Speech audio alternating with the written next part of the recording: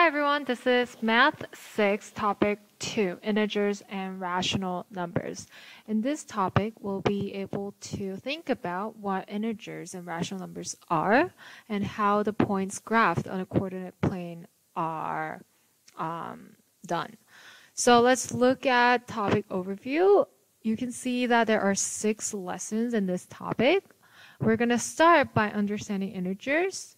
And we'll look through rational numbers on the number line, absolute values of rational numbers, representing rational numbers on the coordinate plane, finding distances on the coordinate plane, representing polygons on the coordinate plane. So we'll deal with a lot of graphing and coordinate planes in this topic. Topic vocabularies that you'll see here will be absolute value, coordinate plane, integers, opposites, ordered pair, origin, quadrants, rational number, x and y axes. Let's start with reviewing what you should know before we start this topic. If you look at review what you know, the get ready part, you'll start with reviewing the vocabulary. You should know these vocabularies and many others, but these are the key vocabularies you should know for this topic. So if you don't know, please review again and make sure you know them. Let's look at number 1. A blank names part of a whole, part of a set, or a location on a number line. What names part of a whole, part of a set, or a location on a number line? It's all about that part. Is it a decimal? Is it a denominator, fraction, numerator? Fractions usually we'll talk about the parts. Okay, fraction names part of a whole, part of a set, or a location on a number line. The number above the fraction bar that represents the part of the whole is. So on the fraction, what is the number on top? What is it called? Is it the denominator or is it the numerator? The number that is on top, so for example, 1 over 2, on top, 1 is the numerator.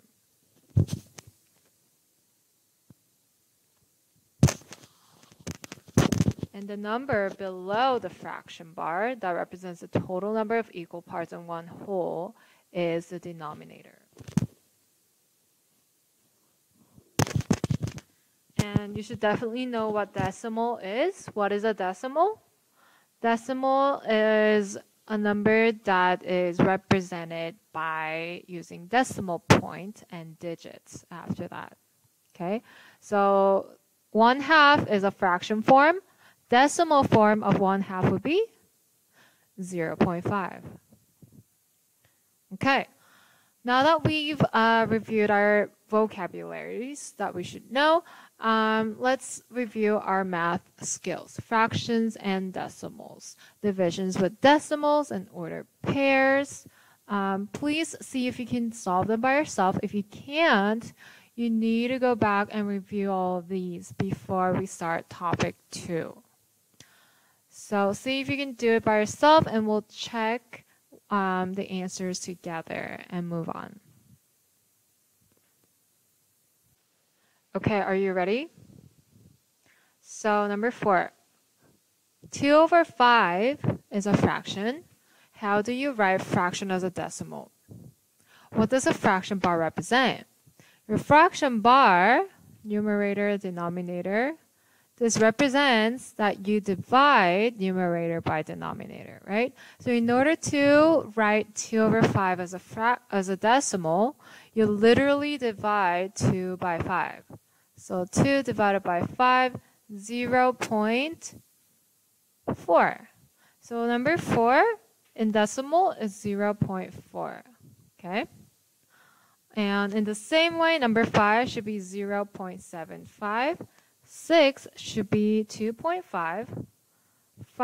Number 7 should be 2.4. Number 8 should be 0.6. Number 9 should be 5.0. Division with decimals. Divide decimal numbers. How do you divide decimal numbers? The same rules apply for decimals as it is for whole numbers. So what do you do with the decimals in your divisor? So dividend is this, 1.25. Divisor is 0.5, and what you get is the solution, and if you have remainders, that's a remainder, right? So divisor needs to be a whole number. So you're going to move the decimal point in your divisor one digit to the right, right? So that means you also have to move this. So you have 5 divided by 12.5, and that's the same as 1.25 divided by 0.5. Okay, and then you're going to start dividing. 5 goes into 12 2 times, and you have a remainder of 0, but you want to divide until you get all the digits. Okay, so 5 comes down, and then make sure you put a decimal point here. 5 times 5 is 25, and you have a remainder of 0 when you have a solution of 2.5. There you go. So in the same way, number 11 should be 20, and number 12 should be 30.5. If you got anything incorrect, please go back and check your answer and steps and see if you can get the right answer. All right, let's look for ordered pairs. Write the ordered pair for each point shown on the graph. Do you know how to write the ordered pair? Ordered pair, in another word, is a point. It's a coordinate point. Okay? And it has a form x, comma, y.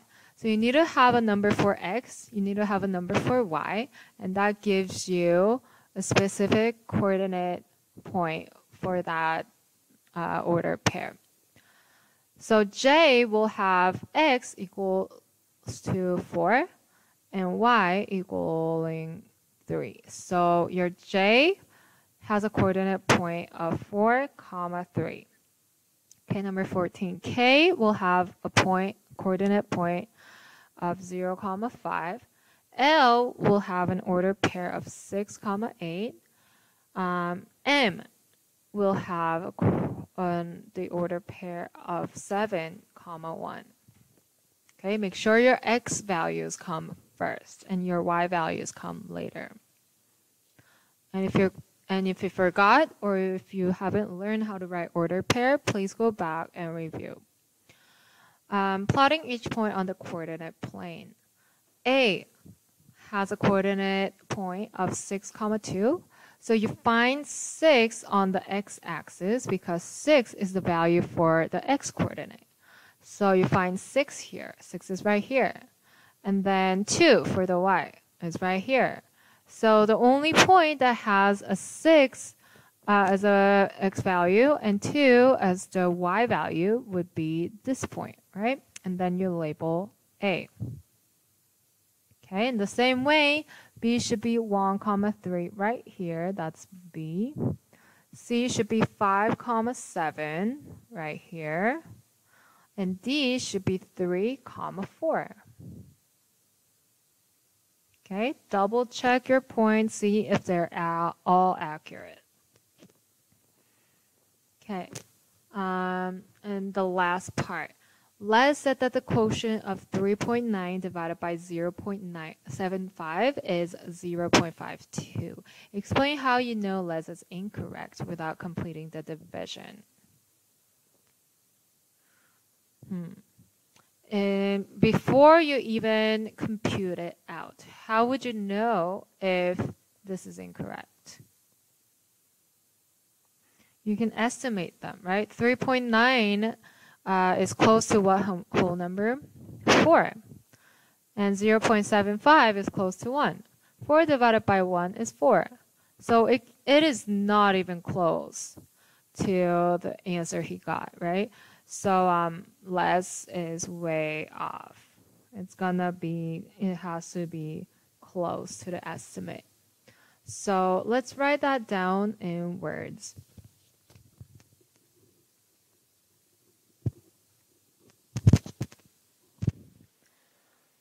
Okay, so you can say that we can use that estimation to determine that 3.9 divided by 0.75 is close to 4 divided by 1, because 4 divided by 1 is 4. The quotient of 3.9 divided by 0.75 is about 4. And Les's answer of 0.52 is not close to the estimate. All right, so if you got all of these answers correct, good job. You are ready to learn a new topic. And if you see anything that is confusing or you still haven't figured it out, please make sure you are ready for this topic. You need to know all these skills before we start topic 2 so that you better understand what we're talking about. Right, on the next page, we're gonna have graphing organizers to help you visualize these vocabularies. We see the 3 main vocabularies of numbers here. We got integers, rational numbers, and opposites. We're gonna categorize these. We're gonna categorize numbers into these 3. These 2 different categories. Opposites are negatives or positives. So let's talk about these vocabularies. So what do integers mean? What are integers? So we're gonna write a definition on top. We're gonna write some key characteristics, and then some examples and non-examples. Okay. So integers. If you look at page 70 in your textbook, you will see the definition for the integer. The integers are the counting numbers, their opposites, and 0. And the key characteristics would be that they could be, they have to be counting numbers. Like, it can't be decimals, it can't be fractions, no decimal.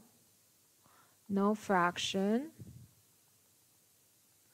includes 0,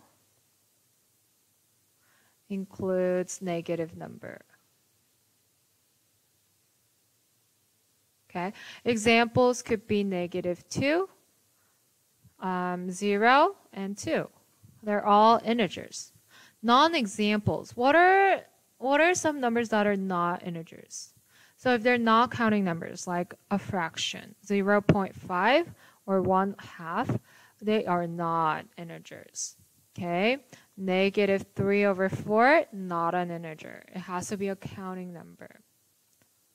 Whole number, negative whole numbers. So opposites of the whole numbers, because whole numbers are only positive, and 0. They're all part of the group integers. Okay, what about rational numbers? Rational numbers, you can find the definition on page 76. Rational numbers are any number that could be written as the quotient of 2 integers. So it needs to be able to be written as a fraction.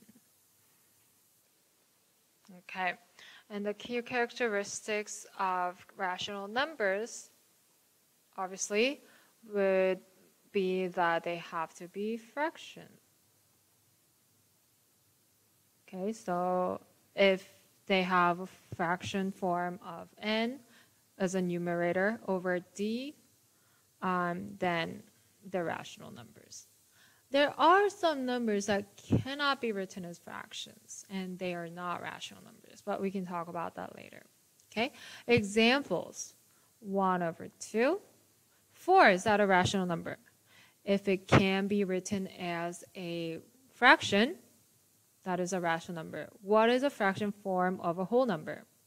Well, you can divide it by 1 and get itself, right? 4/1 is equal to 4. So all whole numbers and integers are rational numbers. Okay? Negative numbers are rational numbers. Decimals are rational numbers. So there are a lot of numbers that fit into this category. What are non-examples? What are not rational numbers? Well, you'll learn more about irrational numbers later on, but there are some numbers like pi that cannot be written as a fraction, as an exact fraction, right? Also, decimals that do not have a pattern, or even if they do have a pattern, they do not have the same digits of repeated, right? So for example, 0.1, 2, 3, 4, 5, ... It does have a pattern. You can see that the digits are getting bigger and bigger, right? But it's not repeating. There's no repeating digits, and it goes on forever. Those type of decimals you cannot write as a fraction. So that is not a rational number. And a lot of square roots will have decimals like these. So like square root of 2, square root of 3. They are not a whole number, but if they could be a whole number, like square root of 9, which is equal to 3, that is a rational number. Okay, we can talk more about square roots later on. But these are some examples and non-examples of rational numbers. Let's look at the opposites. What are the opposites of a number? Opposites, if you look back on page 70, are numbers that are located on opposite sides of 0 and are the same distance from 0 on the number line, which means 4. If it's a positive 4, what number is on the opposite side of 0 on the number line that has the same distance as a positive 4? Yeah, negative 4 will have to have the same distance away from 0, and it's on the opposite side of positive 4 on the number line. So let's write the definition and some examples. What are some key characteristics of opposites? A lot of times, well, most of the time, well, all the time, they will be paired with a positive number and a negative number.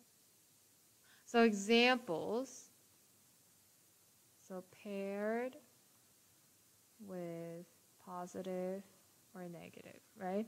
So example, negative 4 and 4 are opposites. Negative 10 and 10 are opposites. Do you see what I mean?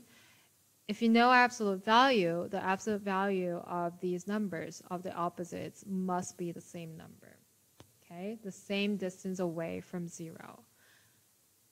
Okay? Non-examples. What are some non-examples of opposites? Well, 2 and negative 5, they're not opposites. They don't have the same distance away from 0. 2 and 4, they're not opposites. They don't have the same distance away from 0, and they're not on the opposite side on 0 on the number line as well. So it needs to be a different side on the number line, and it has to be the same distance away from 0. Okay? All right, these are the key vocabularies you need to know for this topic. So let's start with lesson 1 in the next video.